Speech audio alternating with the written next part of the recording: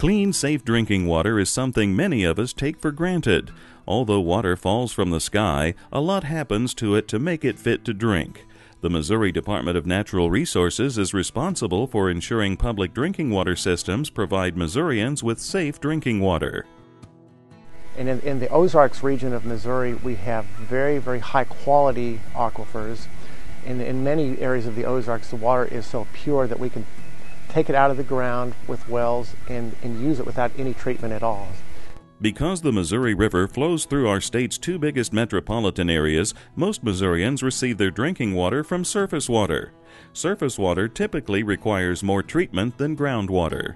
We definitely have to treat surface water because a river or a lake or stream, those are going to have a lot of contaminants in them, and we've got to go through fairly extensive processes to have those contaminants settled out and then to disinfect the water. Water is treated differently in different communities, depending on the quality of the water that enters the plant. The first step in water treatment generally is to add chemicals to the water to form tiny sticky particles called floc. The floc attracts dirt particles, and when they stick together, they become heavy enough to sink to the bottom during sedimentation. When the heavy particles sink to the bottom, the clear water moves to filtration tanks. The water passes through filters, some made of layers of sand, gravel, and charcoal that help to remove even smaller particles. The final step of the treatment process is to disinfect the water. A small amount of chlorine or some other disinfectant is added to the water to kill harmful viruses and bacteria. After the water is treated, it flows through pipes to our homes. To ensure every Missourian is receiving safe drinking water, the Missouri Department of Natural Resources requires all public water supplies to test their water regularly.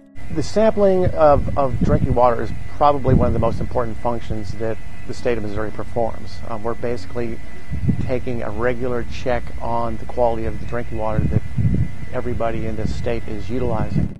Public water systems in Missouri face increasingly complex challenges, and overall they have an extraordinary compliance record. We expect a lot from our public water systems and require testing for 91 different regulated chemicals and microbiological contaminants on a regular schedule. All public water systems in the state must test for total coliform bacteria every month. Total coliform bacteria serve as an indicator that disease-causing organisms may be present.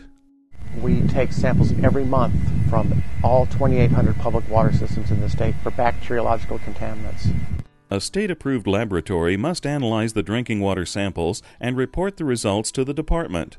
The majority of testing is done at the Department of Natural Resources and the Department of Health and Senior Services laboratories at no cost to the systems. A safe, reliable water supply is critical to the success of any community. The Missouri Department of Natural Resources will continue to ensure safe, clean drinking water for all Missourians. For more information about drinking water in Missouri, visit the Missouri Department of Natural Resources online at dnr.mo.gov.